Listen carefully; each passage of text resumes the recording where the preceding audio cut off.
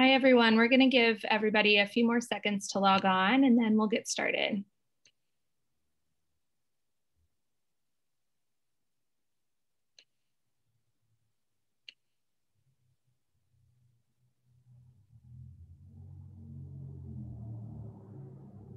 All right, so my name's Kelsey Helsper, and welcome to our webinar on play and developing play skills for your child with autism.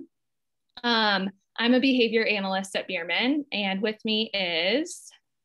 Hey guys, I'm Christina Gallagher. I'm also a behavior analyst as well as a certified special education teacher. For our clients here at Bierman, and I'm really excited to dig into play with you guys today and to learn more about it. So throughout the webinar, we will both be guiding this discussion on play. So before we get started on the topic, we are going to talk about how you can communicate with us throughout this webinar. So participation is strongly encouraged and can really help you relate to the content and apply it to your daily life. So you do have some communication options that we'll talk through. In my experience, I've found that using the chat feature is the easiest way to communicate with us. It's easy for me to see as we're presenting, so we can stop and answer questions as we go. So the chat feature is what I'd encourage you to use, but if you look at the toolbar at the bottom of your screen, you also have the option to raise your hand or to do the Q&A.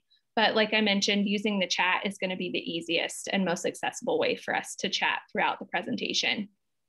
If you go into the chat feature, you can see at the bottom that there's a part that says to, and you can do one of two things. You can do it to the panelists, which is just Christina and myself, or you could do it to the panelists and all the attendees. It's totally up to you, whatever you feel comfortable with. If we are sharing throughout the presentation any of the examples that you guys provide, we will either way make sure that those are confidential and not use names for those things. But if you have any questions at all, just please feel free to use the chat at any time. So the first thing we're going to do, and we'll have some different polls throughout the presentation, but we're going to take a poll and just make sure that you guys can see all of this information. So what I'm going to do now is I'm going to launch the poll. It should pop up on your screen, and then you guys can just select the answer that applies to you. So this first question is, how much experience do you have with ABA? And I'll give you guys a few seconds to answer.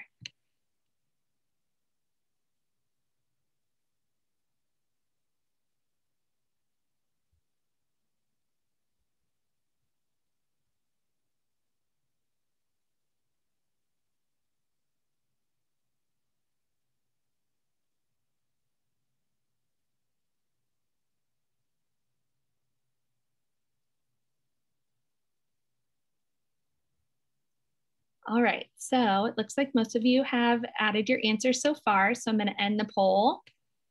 And it looks like the majority of you have been clients of ours for a while, so welcome, and welcome to all the newer families as well. We can't wait to talk through this topic with all of you. Okay, so sometimes it takes just a minute to transfer from the poll.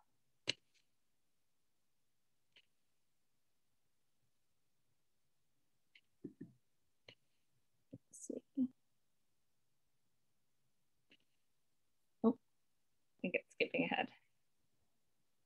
Okay, so now let's talk about the objectives of this training. So the first is going to be describe 4 benefits of play. The next is summarize the 6 stages of play. Classify a toy based on skill level. Pinpoint 3 strategies to use when playing with your child. And select 2 skills to teach your child during play. So as a perfect introduction to our topic, I'll read you this quote from O. Fred Donaldson that says, "Children learn as they play. More importantly, in play, children learn how to learn." So let's talk more about why play skills are so important for your child. So knowing what to expect out of your child's play can really help support your child as they learn to play with their siblings, with friends, with you, or with peers. And in general, play helps to improve brain function, increase communication and language development, develop and improve social skills, and decrease rigid and repetitive behaviors. So we're going to take another poll really quick. As we talk through some of those things that are important, we want to know, compared to language development, how important is play to you? So let me launch that now. And you guys can feel free to answer.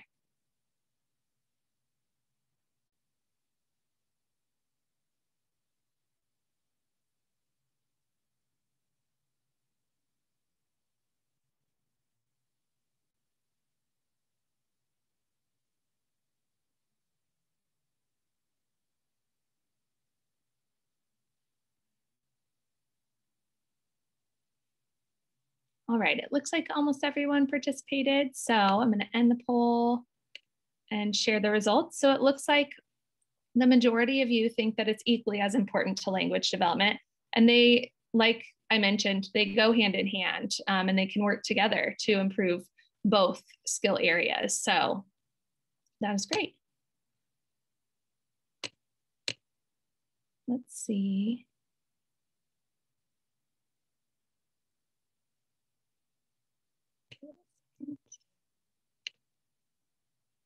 Okay. All right, we're going to jump right into another poll. So we talked through language development, but we also want to know, as compared to decreasing your child's challenging behavior, how important are play skills to you?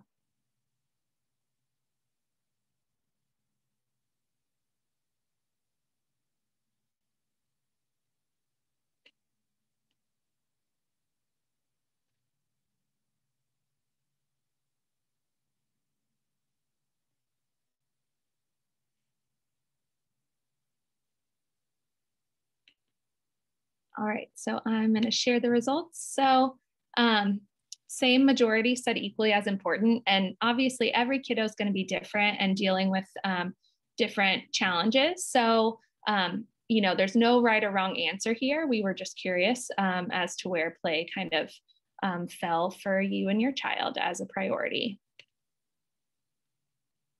Okay, so.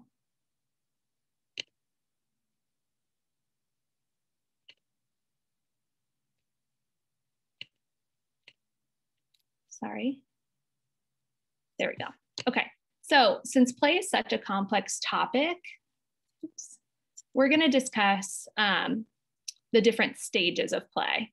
So as you look at this slide, in the picture on the right, you will see examples of the first 5 different stages of play that we're going to talk about. And you can feel free to reference this visual as we go through what they mean on the left. And we'll be taking a poll after this slide as well in relation to these stages. So as we're going through this information, if you want to try to think about the stage of play that your child spends the most time in, just try to think about that as we talk about what it is.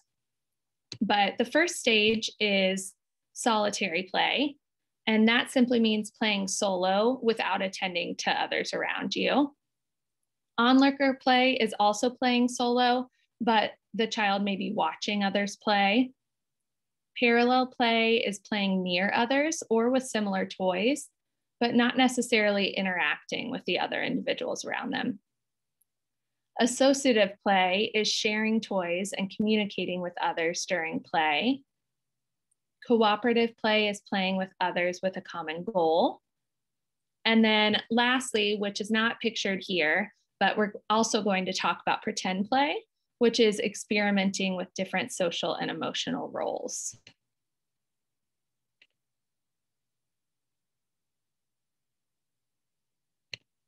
So as I mentioned, we're going to take a poll, and we'd just like to know what stage of play your child engages in the most currently.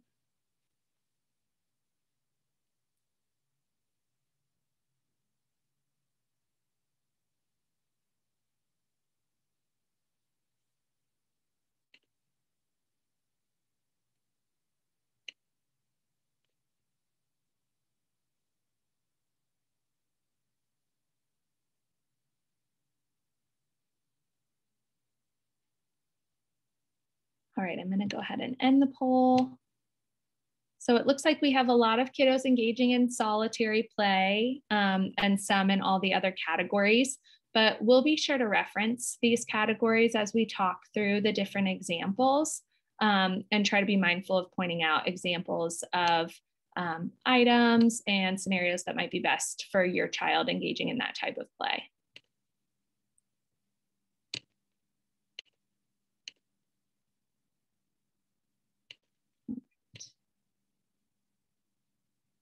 So now we're going to talk about pretend play, which starts during the earliest stages of development and evolves as other play skills develop. And this, differently than the other stages of play that we talked about, pretend play can occur simultaneously with other types of play. Some early examples of pretend play could include playing with an item according to its function, such as putting coins in a piggy bank or placing a car down a car ramp. And as more pretend play emerges, the use of props and acting out using roles within play may start to occur. But despite the level of pretend play, a certain amount of language development and understanding is required. So as mentioned in the previous slide, there are many different levels of pretend play, and one specific level is symbolic pretend play, which includes object substitution or completing real actions with pretend items. So as you can see in these picture examples, the boy at the bottom is using a banana as a telephone, and the boys on the far right are using pots and pans as hats and as musical instruments. And we all know that these are not the actual functions of these items. And clearly these children have identified some similarities between the items they're using and the items that these objects are subbing in for. So to understand those similarities, and before being able to engage in this type of play, there are some additional skills that would be required. And we call these things component skills. So some examples of component skills that would be required before engaging in symbolic play would be having a vocabulary of 100 words or more in their repertoire, or understanding the size and shape of objects in comparison to other objects. So we're going to stop and take another poll. And this poll just wants to know, how often does your child engage in object substitution during play?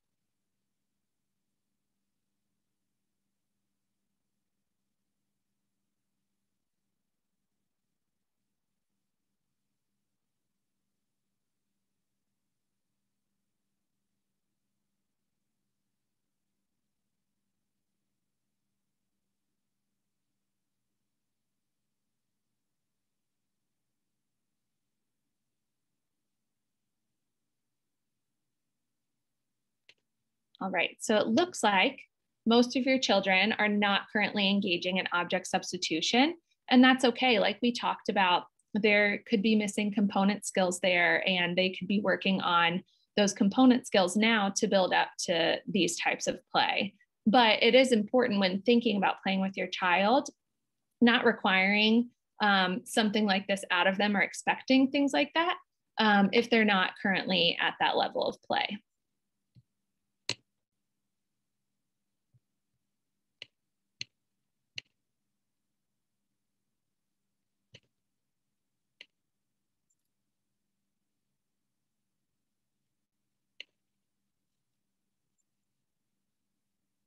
Okay, so now we're going to talk about advanced pretend play. And as we briefly mentioned in the slide, whoops, skipped ahead on me.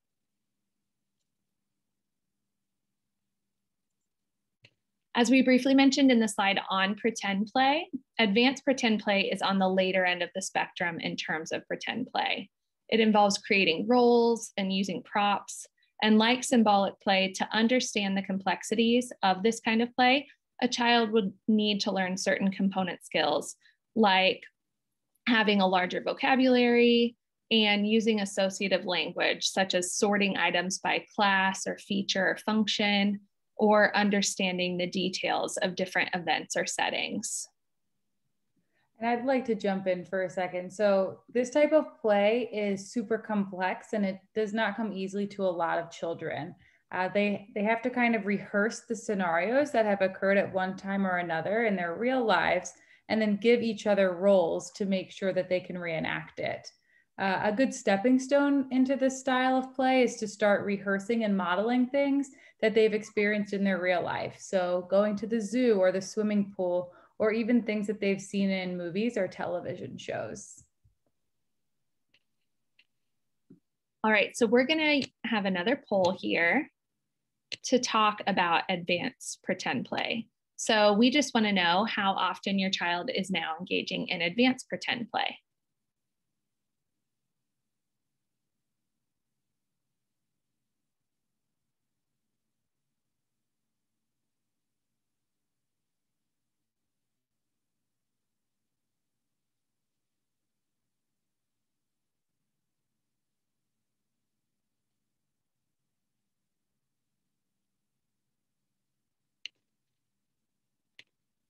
Okay, so it looks like the majority of kiddos are not engaging in advanced pretend play, but exactly like Christina mentioned, this can be a really difficult thing for children to grasp and understand. So every kiddo is different and every kiddo is going to be at a different stage of play. And we're just here to help you identify what stage that is and how to help you facilitate those play experiences with your child.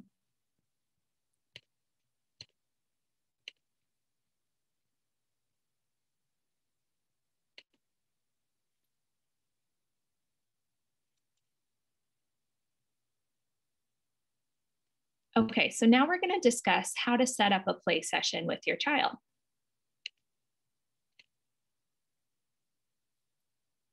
So the first thing you're going to want to do is create a goal. So you can ask yourself, what does your child's play look like now? What would you like your child's play to look like? And these goals that you set can be for you and for your child.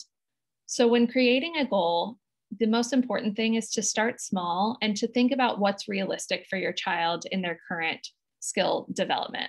So some examples might be imitating a simple action that you complete with their toy, your child remaining in the room as you sit next to them and watch them play, initiating play without your guidance, playing independently with a toy in a functional way, or taking turns with the toy. And like I said, those are going to be individualized to your child and where they're at with their stage of play. But those are just some basic goals and starting points that might be realistic for your child. So now what we would like you to do is share in the chat feature, if you feel comfortable, what is one play goal you would like to create for your child? As you guys are answering in the chat, I'm going to answer this question. Someone asked, will we be able to access these slides after the presentation? And the answer is yes. We'll go through that in one of the last slides, and I'll let you know exactly how you'll be able to access that info.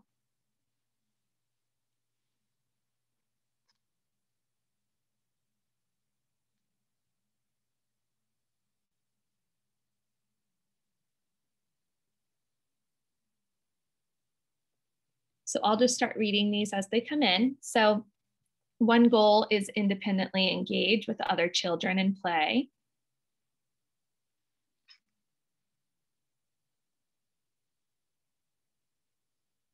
Parallel play is another great goal.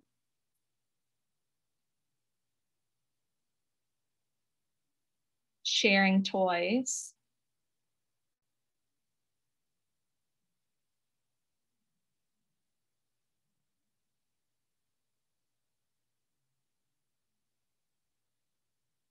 More appropriate sibling play.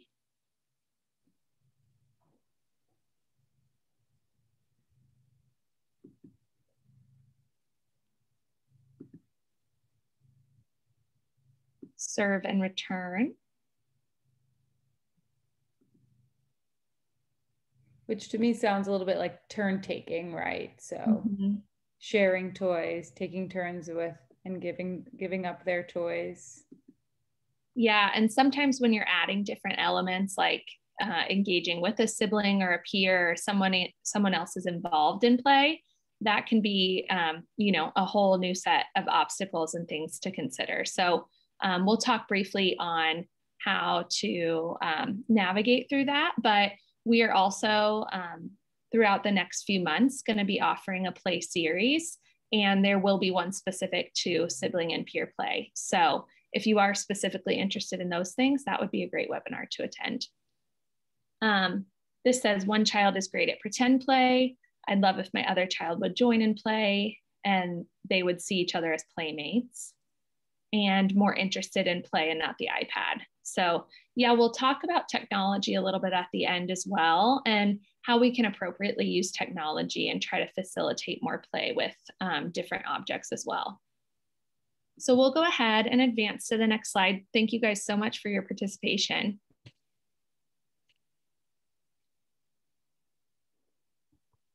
Oh, this one's going to be me. So let's talk a little bit about how we kind of know what our child is ready for. So one thing that we're going to start doing is kind of looking or observing and check and see if there's any missing component skills. These are skills that are smaller skills that would kind of help to get to that. So for example, if we're talking about throwing a ball, the child would have to be able to grasp with their hands, and they'd have to be able to pull their arm backwards and then kind of release going forward. They'd have to be able to release from their grip. And so these are a lot of small motor movements that we would have to maybe teach a specific child that would need help learning to throw a ball. If they aren't able to do those things independently, there's always a way that we can physically assist them, or we could practice something different, like rolling a ball back and forth first. Changing the size of the ball is also often something that would be easier and would help them to be able to engage in that sort of ball play. The next one we have is pretend play with a dollhouse. So like Kelsey said earlier, pretend play has a lot of layers. So if you aren't really sure what your child can do, I always recommend watching them first and observing. Slowly start to introduce yourself into the activity and model things that they may not be doing yet. One thing might be pretending that the doll is going up the stairs, or sitting the doll in the bathtub, or maybe putting a baby doll into the crib. They may begin to copy you if you've seen them able to copy other things that they see. And another really big thing is to always model language while you're modeling and showing how to play. The things that you talk about will first and foremost give them the exposure to the language, and you might start to see them repeat you as well, which is always a great way of teaching language. Doing a puzzle. So some skills that would be needed to do that would be, they'd have to be able to pick up the piece and match it to the correct space. If this is difficult for them, try completing puzzles that already have the pictures underneath. So you have those boards that have identical pictures underneath. Some of them have larger knobs so that they're easier to kind of move around and twist into their pieces. Those are really good starter puzzles to get kids interested in that sort of play. The biggest thing is making sure that it's not too hard. When things are too hard, we kind of, walk away and try something different. And so meeting our kids where they are is definitely one of the most important pieces. And so as Christina mentioned, sometimes the materials can be really important to focus on if your child is struggling with a certain skill area. Maybe the material, transferring that to something else can really help with that. So selecting the activity and materials is also an important step. So when you're thinking about selecting the materials, think back to your goal and what your ultimate goal is when selecting those materials. So some examples could include, when targeting sharing, try to choose items that have multiple pieces so you're able to have repeated sharing opportunities. That repetition will really help your child to understand the expectation. And then when targeting variance in play, try to choose items that are versatile or more complex, like Christina's example with the dollhouse. You can do several different things with that toy, and so you can teach a variety of different things. And then when targeting imitation within play, choose items with very clear functions and less distracting items. So if the toy lights up or makes music, and that could be distracting to your child, it might be best to try to think of toys that don't have those distracting elements. So it's also important to set up the environment. And one way you can do that is to minimize distractions that are in the environment. And you can do that by removing other toys from the environment or decluttering the space. If you know your child goes to different toys frequently or a toy doesn't necessarily hold their attention easily, you can remove other toys so that they only have the option to play with that one toy at that time. You could also try turning off electronics if the TV is on, or music, or something else that could be distracting to them. And then you could also go to a room away from others in the house, so a quieter area or somewhere in the house that's going to be less distracting. And then also, as many of you mentioned, with engaging with a peer or sibling, you can give instructions to your child throughout the interaction, but you can also do some prep work before the interaction begins.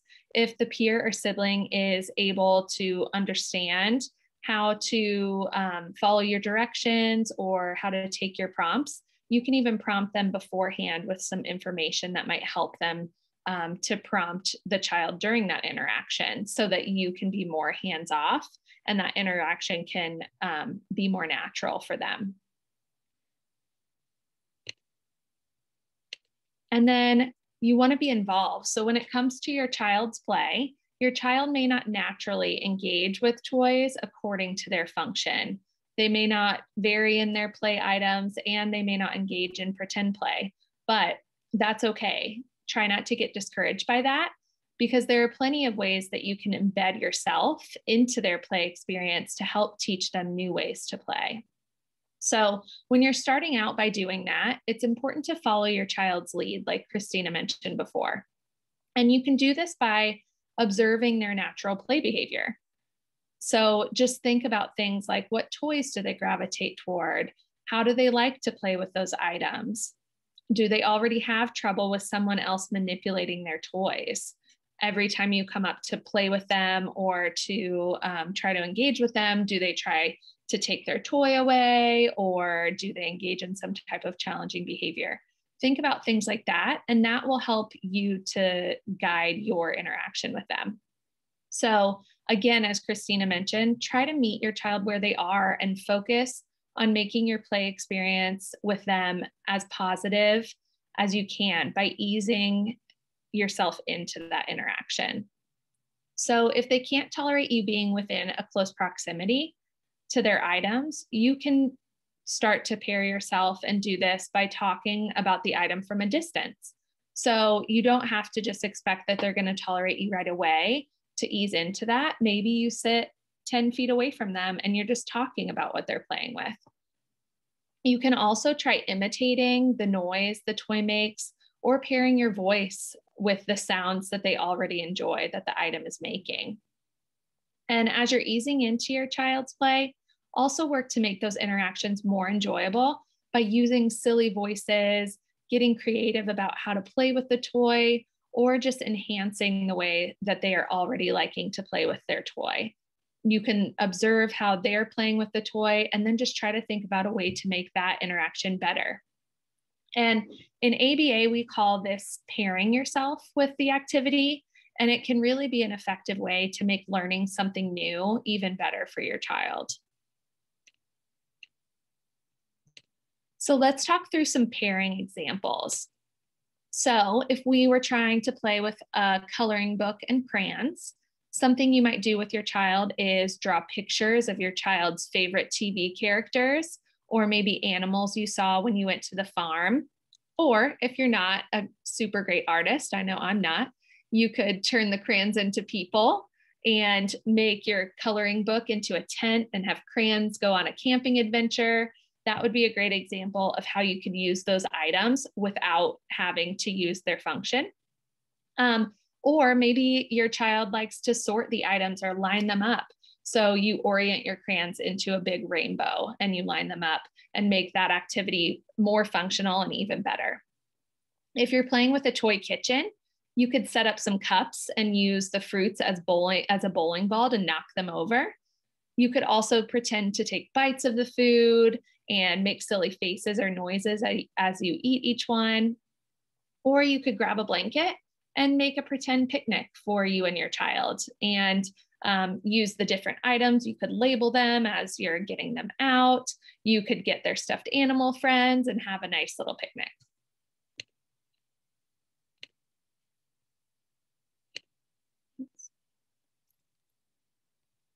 Okay, so let's celebrate whenever your child is learning to play in new ways and tolerate new things in their environment. That's a huge deal, and it's definitely something we're celebrating. So you made the blocks into a rocket ship and launched it to the moon, and your child imitated you spontaneously. And let's say that never happens. So you reward that new play behavior by doing it all over again, or you expand on that imitation and do other cool things with the rocket ship. But as mentioned before, just follow their lead. If you do something like that and they don't really respond to that, that's okay. You can always try something else. But if they did enjoy it, and then, like this example, they did something spontaneously that hasn't happened before or hasn't happened with that item before, then you can just keep doing that and give them that repetition and have them follow your lead and imitate your other actions, and hope that your child just gains all of those new skills in that super fun activity that you've created. Okay, so while there are many ways that you can make an activity more fun, there are also things that you could do to make that activity not so fun. So some examples of this are asking a bunch of questions. So that might make the activity more difficult for your child, especially if they're used to playing by themselves with that item, and then you're coming in and placing these demands on them to answer all of these questions. A great alternative to asking them questions like that would be to narrate what they're doing. So instead of saying, "What is that?" or "What color?" or "Tell me what this is," you could just say, "That's a doll. The doll's hair is brown," or just narrate some things that you see within their play items. Removing toys from their hands is also something that can be triggering for some kids, and especially when you're trying to teach them something new. So a great alternative to this could be to have plenty of extra play materials so that you can model play with your own objects without having to take the items from your child. So as we talked about with turn taking, having a lot of items is a great way to have a lot of repetition. If you're trying to teach your child how to play with blocks, for instance, having your own tower to build on instead of having to build on their tower or take their blocks from them to show them how to do that, you could both be building or showing them something while they still have their play materials with them. And then you may be asking yourself, how do you know if you're making it not so fun? Just try to observe your child's behavior. So your child may walk away from you or turn their body or move toys to a different space. So just be mindful of those subtle cues about them not enjoying the interaction, and try to follow their lead and adjust your behavior to see if you can make it more enjoyable for them. So now I'd love to share again, and I'd love to know what interests you when it comes to playing with your child, and what are the biggest barriers or your current goals that you have. So answer any or all of those questions, just whatever you're going through with your child's play currently. I would love to know about it.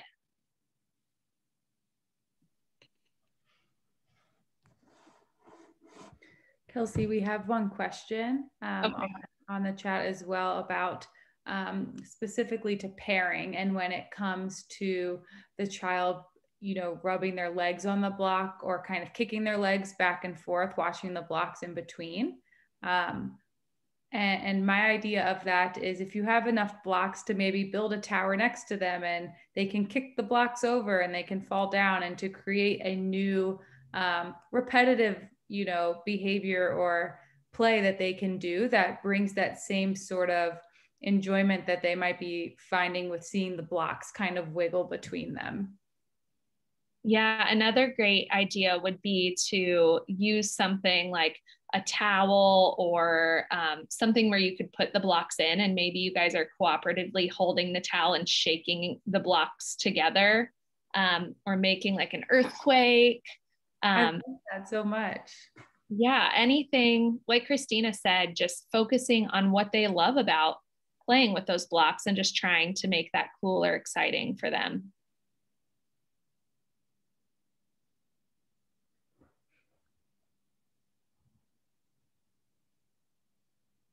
All right, I'll start reading the next example. So this says that they have two children on the spectrum and each is at a different level of development. It can be hard to create play situations that they both enjoy. I can imagine that's pretty difficult.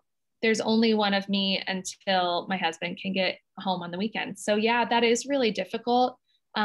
Depending on where they are in their stages of play, you could potentially set up different play areas or different play activities for them that meet their needs and their interests. Or you could think creatively about the items that they do like to engage with, maybe not together, but maybe they can play with the same items in the same room at least, so that you're able to facilitate play and kind of bounce back and forth between each of your children. Did you have anything else to add, Christina?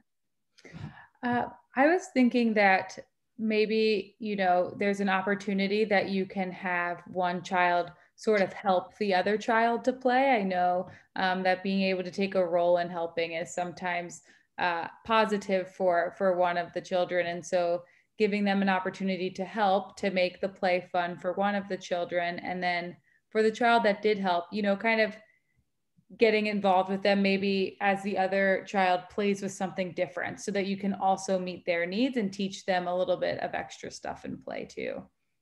Yeah, that's a great idea. Another example we have, something you guys shared, is gaining attention. So gaining attention in the first place is challenging, but keeping it once he's engaged is tough. So yeah, my biggest piece of advice I feel like would be to just sit back and observe what he really likes to do within play with the items that he has, and just get creative about the ways that you can start to engage yourself. Because if you can go in there making something extra fun, then that's going to get his attention and hopefully maintain that attention for you to be able to teach those new skill areas. Yeah. Another thing to that is being able to kind of be in control of the thing that makes that toy fun. The biggest thing I think of is blowing bubbles, right? So if you're blowing bubbles, they kind of need you to help make that activity fun. And so trying to find a way that you can gain control of being able to facilitate the play for sure. Yeah, another one is, how can I help a child settle into an activity instead of going from one material to another? A great way to do that is to focus on setting up your environment. So find an environment with minimal distractions, or maybe putting the rest of the toys that you think might be desirable for your child in a bin and placing that in another room, just while you focus on one play activity at a time. That could be a great way to minimize those distractions, so that your child isn't able to bounce around to all of those different activities. Did you have anything else to add with that one, Christina? No, that was a solid response. The next one is, a goal would be to have them give me one of the toys so that you guys could play together. So like we mentioned before, the turn taking, trying to have many different objects that you guys can engage with back and forth, or even holding something that he is interested in, that he's maybe not currently playing with, and then exchanging that with him whenever you're asking him to give up his preferred item. That could be a really great way to do that without disrupting his play or making him engage in any type of challenging behavior over that exchange. And then this last one says, working with children, not one specific, most, if someone comes over to play or interact, one child's play is aggressive and he'll try to take away toys or hit. And then, yeah, just challenging behavior can happen if the toy has to be removed. And that can be really challenging as well. I would say it's important to make sure that everyone's safety is the priority for that example. And that child just may not be ready for that skill. So it may just be more important to work on that skill in isolation just with that child alone before bringing in peers or siblings. You know, you as an adult are able to manage that situation better than a peer or sibling would be able to, and you're able to manage that safety a little better. So that would be my recommendation. Christina, do you have anything to add for that one? Only to the point of the meltdown, right? We don't want to think of it as, you know, the child wants to be disruptive or they want to have this meltdown, right? So this is a way that they're trying to communicate to you that something isn't going the way that they had planned or intended or wanted. And so I think trying to really pinpoint what that thing is and help the child to communicate that appropriately. And then, you know, giving them opportunities to access that item when they can explain that or even use one word because they want toy, even if that's what it is. Yeah, that's great. So now that we've thoroughly discussed the different aspects of playing with your child, let's review some examples of what that play might look like. So if your child is wanting to engage in a puzzle, or that's something that you want your child to start engaging in, things you could focus on are imitating putting in a puzzle piece. So like Christina mentioned before, providing that model of what the expectation is can be really important if the expectation isn't already clear for them. You could also work on handing your child the pieces. So if they aren't able to tolerate your interaction with that item, but they are really motivated to play with the puzzle, you wouldn't have to do anything else besides just hand them the pieces as they're putting them in. You could also work on independent functional play.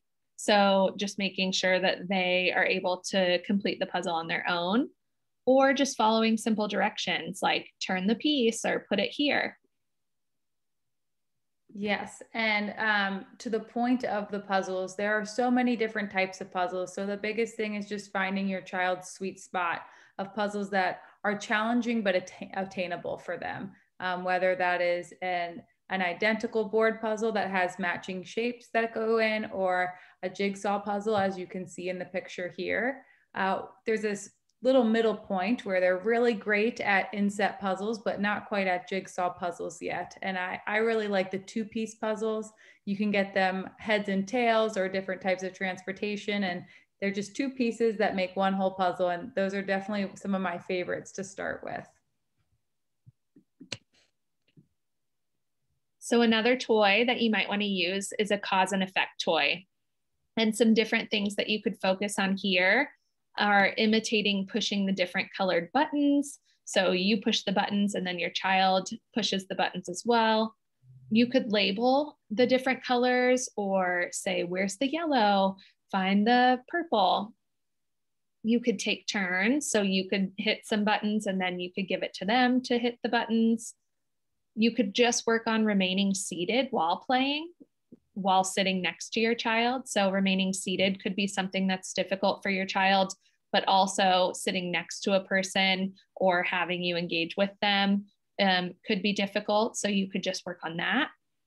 And you could also work on tolerating you pushing the button. So if your child's pushing, maybe you just interject with pushing one button and then kind of fade out, trying to ease yourself into that activity. Yeah, and exploratory play is one of the first stages of play that most kids really start with. And one thing to consider is how many actions that toy can do. For most kids, it's easiest to learn a toy when there's only one action to start. So it might be pushing buttons, or it might be putting a coin into a slot. It might be putting a ball down a ball ramp. But those sort of cause effect toys and getting to explore the effect that occurs is a really good starting place for kids, especially ones that are engaging in more of that solitary play. It's a way for you to meet them where they're at and even play with a toy just next to them that has that same sort of effect. Another toy we'll talk about is blocks. So When you're playing with blocks, some things that you could focus on are turn taking. We've mentioned this a lot. You have lots of different block pieces. So this is an easy activity to work on that turn taking, since you have all of those materials to be able to repetitively work on that turn taking. You could just work on following simple directions, like putting it on top, knock the tower down. You could sort the different colors. So you could make a tower of blue blocks and a tower of yellow blocks and a tower of orange blocks. You could work on object substitution here and pretend play. So you could make the blocks into a phone, or you could make it into a shopping cart, or however creative you can get. You can just do whatever seems appropriate for your child and their interests. You could also work on counting the different blocks. One thing that I love about blocks so much is they're kind of a growing toy, meaning that the way you play with them grows and evolves as your child grows and learns new things. It's definitely one of my staple toys to have in the area for your child, because it has so much flexibility and can be very pivotal to whichever play stage they're at. Next, we'll talk about a farm toy. So some things that you could focus on here are imitation with objects. This would be a really good toy for targeting that toy variance, because you could push the tractor around the farm. You could make the animals do different actions and do different things with the barn. You could also talk about the different sounds that the animals make. You could fill in the missing words of a song. So you could be singing Old MacDonald, and then once you pick up an animal, they can tell you which animal they want to talk about next as you're singing the song. You could label the different animals or the different parts of a barn. And then you could also just have a conversation about the different things that you do or find on a farm. These type of toys are super important for children, especially when it relates to things that they're experiencing in their everyday lives. So going to the barn or going to the grocery store, different toys or pretend play toys that allow them to kind of rehearse and reenact things that they've done on the weekends or different things that you have done with them.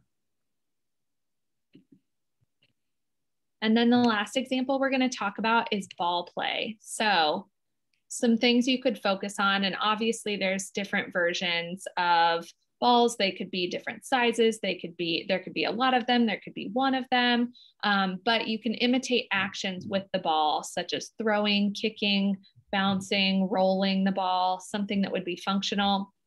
You could also work on turn taking.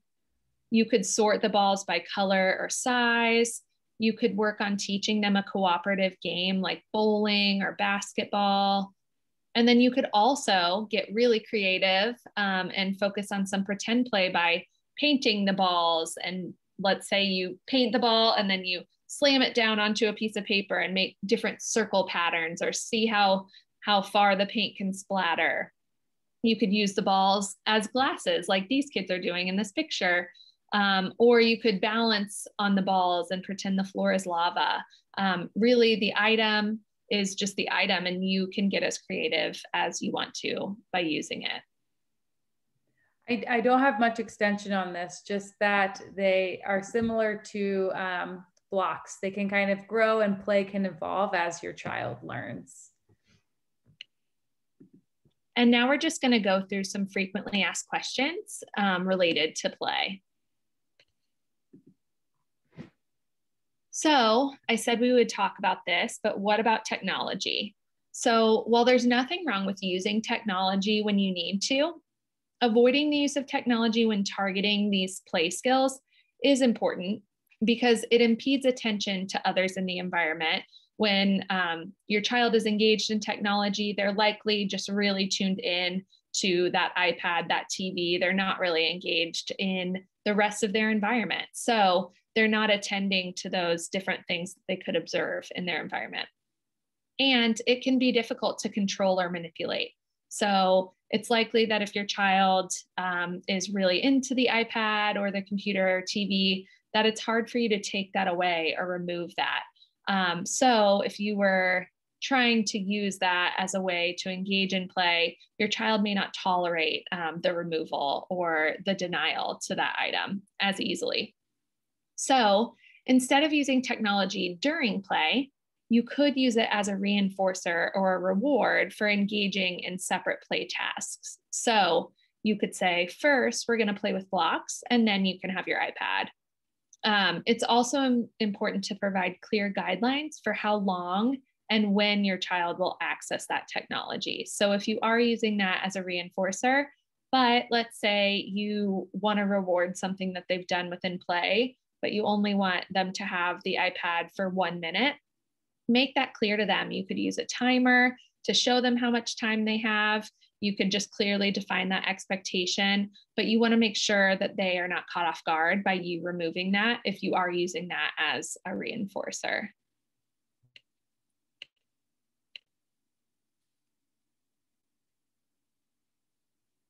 And what if my teaching is not working? So it could be that you selected a skill or a goal that is too difficult. Like we mentioned before, try to choose something that's really attainable for your child.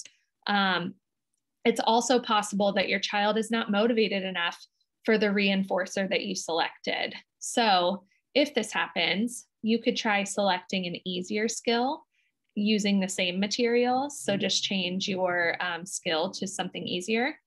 You could switch out the materials if they aren't as interested in blocks and now they want to move on to the balls. Maybe there's something you can teach there that would be similar to what you were going to teach with the blocks, and you could just use the different materials. You could also manipulate the environment like we've talked about.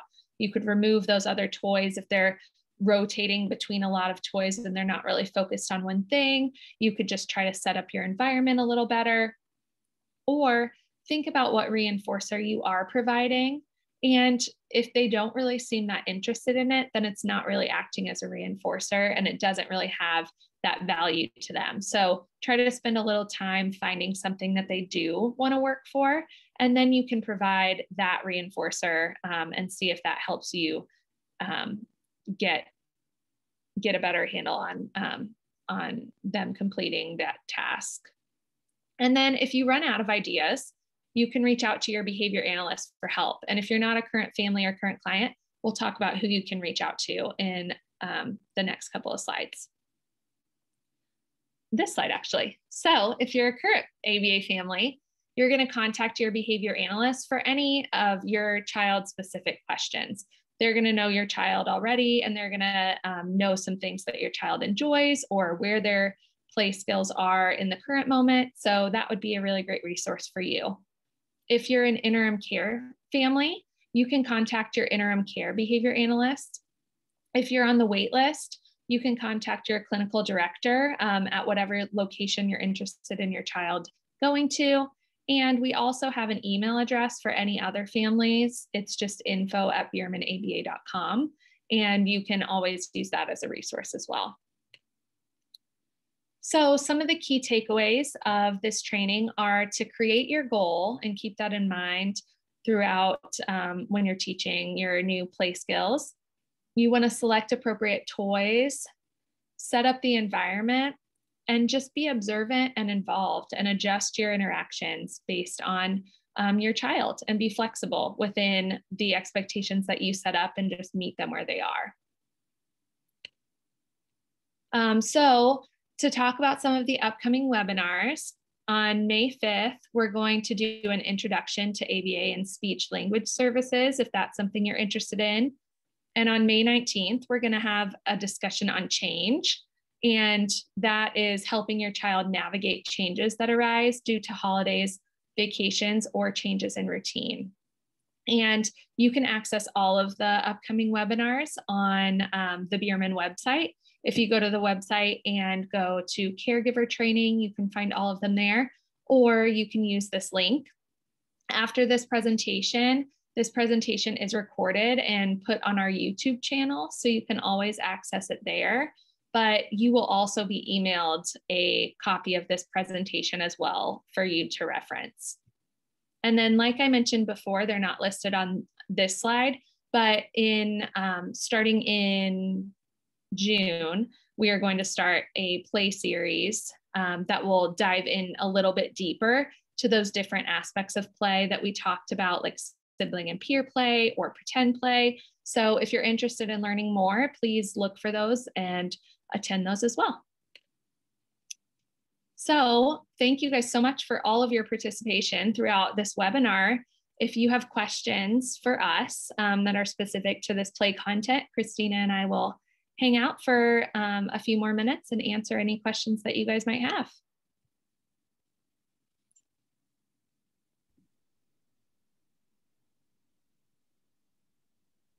Okay, this says, can I get a certificate of attendance with the date and time and webinar duration time?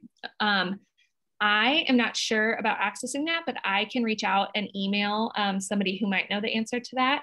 And I will just make sure that I write down your information and let them know that you're interested in that. Thank you guys so much for coming. I'm so glad that you enjoyed it. Yeah, this is such a fun topic to discuss. I love thinking of all the different ways that you can get creative with your kids within play. Yes, definitely refer any colleagues or friends to the YouTube channel. This will be available there.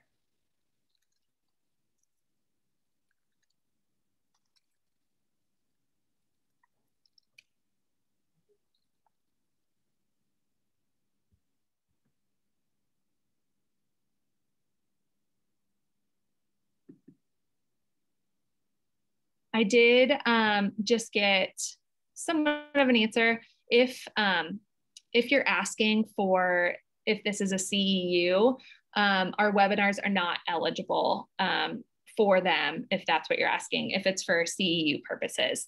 But if not, just let me know and I can still try to get that information for you.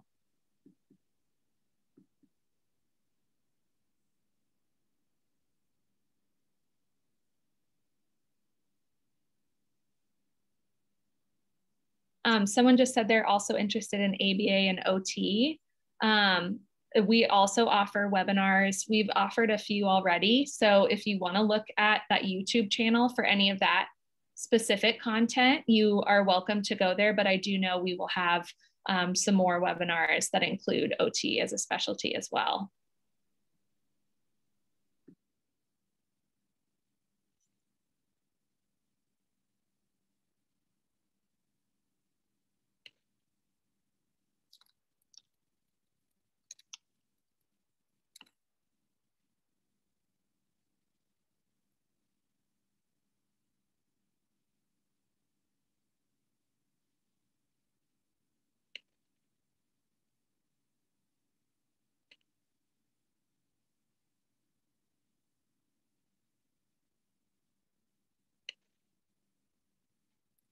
All right, and I wrote down your email too. I'll make sure that I get a clearer answer for you and let you know about that attendance information.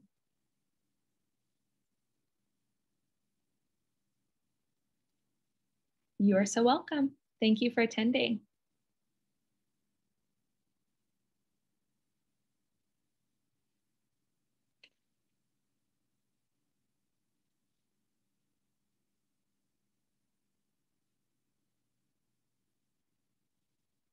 All right, if nobody has any other questions, then we're going to go ahead and log off. But thank you guys so much for participating, and hopefully we see you guys again soon.